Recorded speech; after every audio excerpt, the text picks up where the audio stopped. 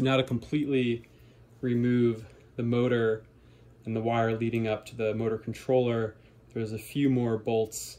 We need to remove all of them using the 3mm Allen key wrench. Now these bolts can be a little bit tricky, so sometimes you might want to give it a little tap with a hammer to loosen them before you go to remove them with a drill.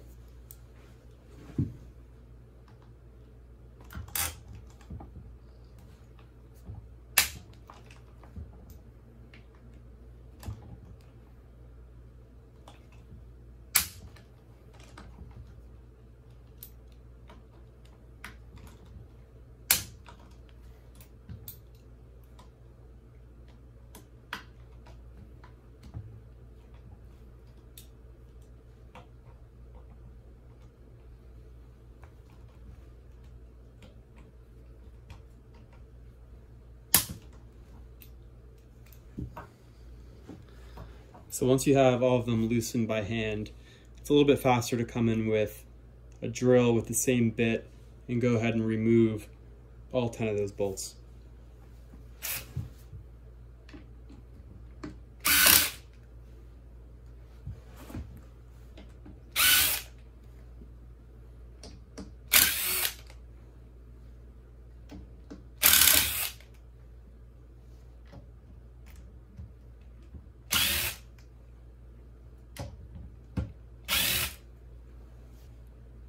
So once you have all the screws removed, what you're going to do is slide the stem towards your left, and that's going to expose the wiring and the controller as well.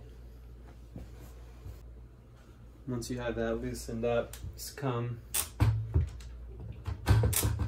gently slide this out, and here you'll see all of the wires leading from the motor up to the motor controller. So if you're just checking to see if anything's loose, you don't need to remove anything. You're just going to want to check each connection to make sure that it's secure.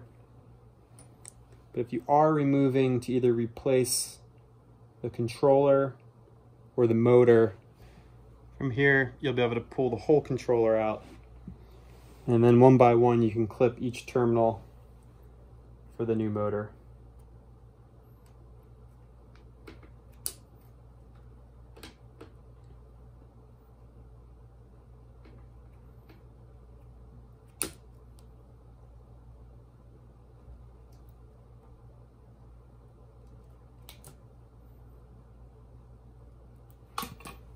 Remove these plastic clips. You can disconnect one by one. Be careful to pull by the plastic, not the wires. You don't want to damage any of the connections. This is the wire for the brake light, wire for the controller, and wire for the power supply to the motor. Now to remove this one, you actually got to go remove this black protective tape.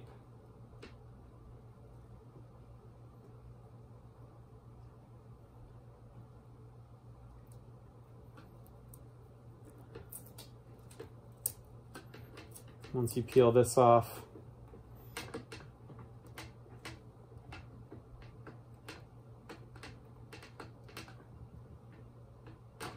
can disconnect the motor.